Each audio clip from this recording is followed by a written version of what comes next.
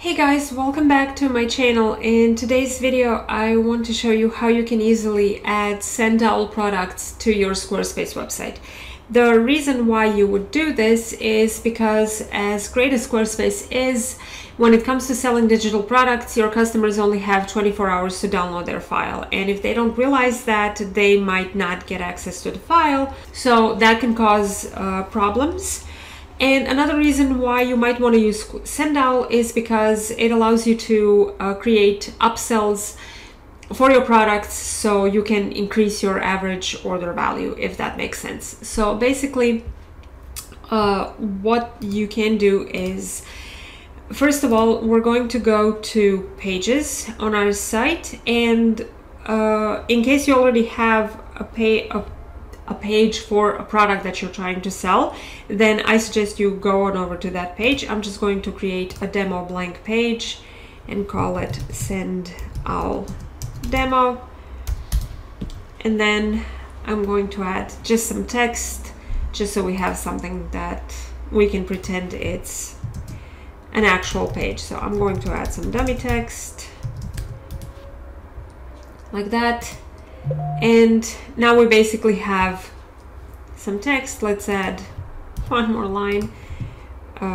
This is my awesome product title. We're gonna make that heading 1.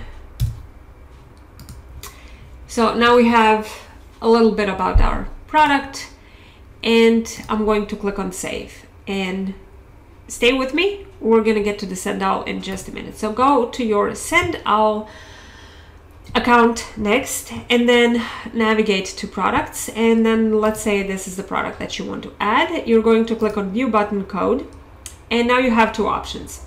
First of all, you can use their buy now button to add their code to your page. So I'm going to copy that, go back to the product page that I just created, and of course click on the insert drop point or tear shape icon, and we're going to search for code,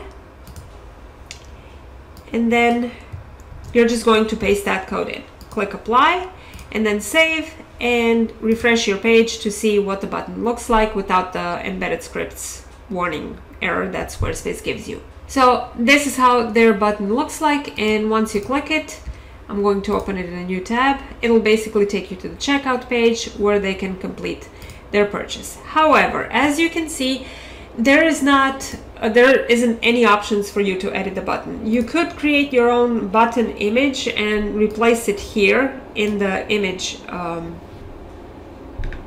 tag. But if you don't want to do that, what you can do, and what I recommend you do if you want your buttons to look more on brand and to match the rest of your site, simply add a button block, customize it to say buy now.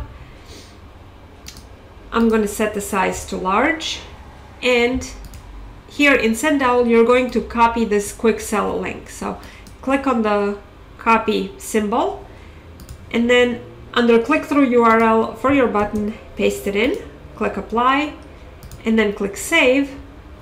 And then if we go to check it out, you'll now see that it takes you basically to the same checkout page where they can enter their email, select the payment method, and complete the purchase.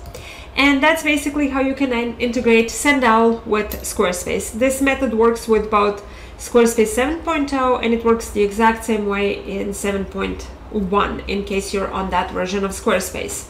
So I hope this was helpful to you, and if you have any questions, drop them in the comments below. If you like this video, I'd appreciate it if you subscribe to my channel and gave me a thumbs up so I know to create more videos like this.